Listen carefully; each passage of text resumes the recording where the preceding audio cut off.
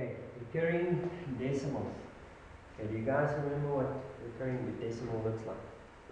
It is something like having a number 0, 1, 1, 1, 1, recurring.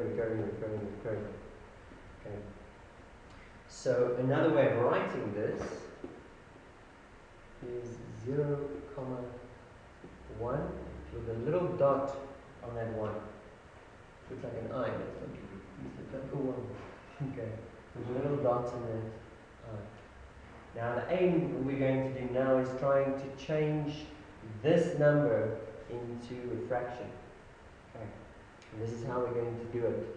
I think you guys should remember, but just in case you don't.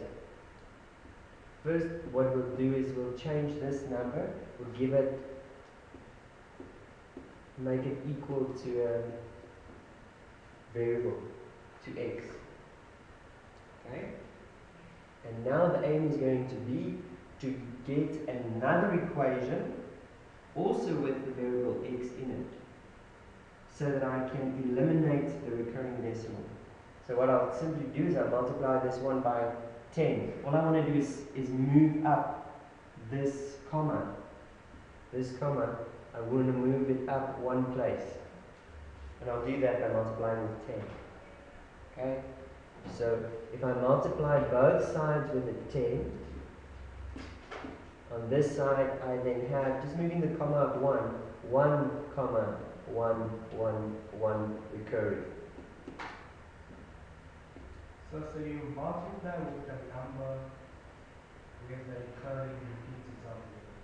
Like if you had 1, 2, 1, 2, 1, 2, 1, 2, so you just move it up to 2. Exactly. So you want to move your comma so that the number that's recurring is at least on the other side as well. So here, I've got a 1 that's recurring. So I want to move my comma so that that 1 is on the other side. Okay, we'll do an example just now. Okay, so to multiply with a 10 moves the comma one space. So now I'm going to subtract these two from each other. I'm going to say I've got 10 x's on this side minus the 1x on that side, and I'm left with 9 x's. So I'm left with 9x. And on this side, I must do the same direction. I've got 10x minus that.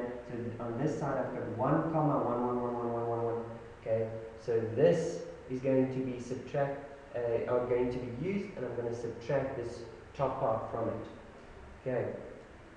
Then I get 1 minus 0 is 1. 1 minus 1? 0. 1 minus 1? 0. 1 minus 1? 0. So you see, I get an answer where it's just 0, 0, 0, 0, 0, 0. Okay, which is perfect. It's exactly what I want. So I actually just have 9x is equal to 1. Okay. Now all I need to do is get x on its own. Remember, x represented this 0, 1, 1, 1, 1, 1. Okay. So I still want to get x on its own. How do I do that? What do I need to do on this side to get x on its own? Divide by 9. So I divide by 9 on both sides. And I'm left with x is equal to 1 over 9. And there we go. We've changed the recurring decimal into a fraction. Okay. Let's just use our calculators to test ourselves. Use your calculator. 1 divided by 9 is 0, 1. We did it correct. Okay. 0, 1, 1, 1, 1, 1 recurring.